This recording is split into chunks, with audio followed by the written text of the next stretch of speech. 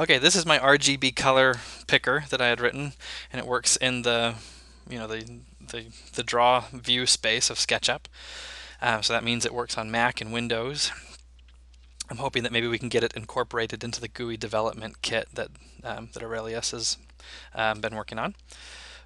Essentially, anyhow, you just call it as a tool, colorpick.new, or however you have that set up. So from within your own plugin, you would call that. And then that loads this color picker. It's essentially a color picker like you're familiar with. I don't know if you can see it's slightly pixelated, the little boxes. That's just to help it so that it draws to the screen quicker. But the color gradient that you choose from is completely smooth. And you pick over here so we get a nice, you know, yellowy color. There we go. Click OK. That tells you that returns what color you've selected. Or you click cancel and that would return a false value to your plugin. And if you click and drag over this box, you can move it around wherever you want to put it.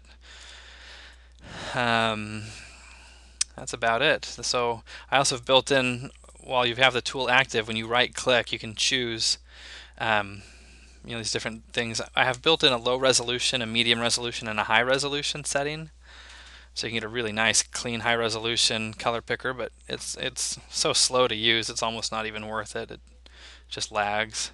Um, Medium resolution works really well, as does low resolution. Low resolution is really pretty nice.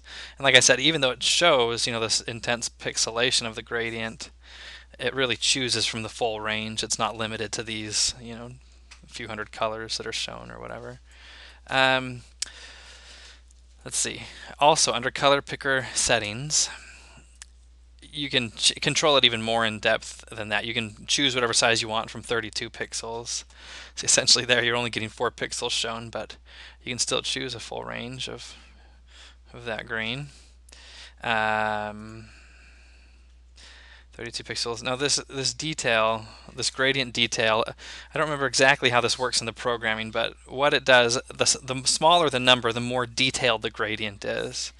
So if we put it at 1 and a box that's 64 wide, see it's a very smooth, pretty gradient in there. But even just that, it starts to slow down the redrawing to the screen.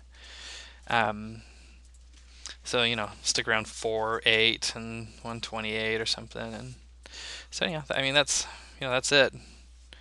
That's the color picker. I noticed there is a bug sometimes when you click on this bar. Sometimes it returns like a black value, I think. I don't know. There's a bug in here somewhere. So if you find it, feel free to fix it for me. All right, that's it.